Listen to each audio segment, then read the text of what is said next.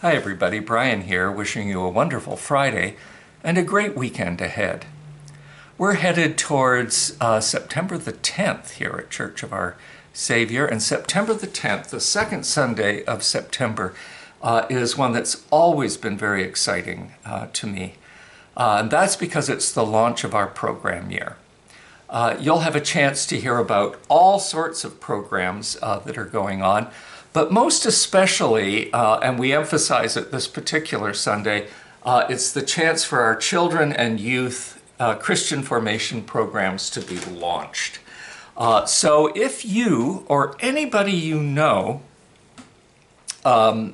has children anywhere from 3 to the end of high school, it wouldn't really hurt to let some friends know that there is a terrific program at Church of Our Savior with dedicated leaders who have years of experience and bring all of that to nurturing the child in all of us, but for children in particular, and how much we really strongly want to support the experience of raising children in the city as a major rhythm within the life of Church of Our Savior.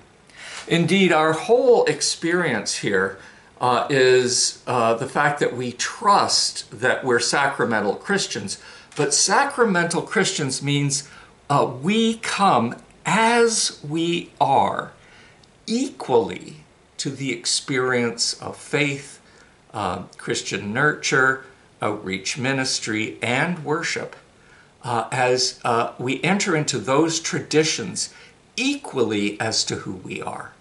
And that can be hard to do, and sometimes it's hard to explain to other people, most of whom expect that the tradition of the church is there to wallop us or engulf us or tell us who we ought to be. In other words, we should get our identity from the tradition. Let the Bible tell you who you are. Let the great theologians of the church tell you who you are. Let us tell you how you ought to behave and what the consequences are if you don't. What's happened in society, of course, is people have come the other way. No, I want to be self-defined. I want to be defined by things that are rational and reasonable and decent and good, and I don't want this squashing me. It's difficult because we always prefer to have this teeter-totter out of kilter. But at Church of Our Savior, we work very, very hard to hold this together. And when it does, there's this amazing explosion of the love of God that we experience inside ourselves.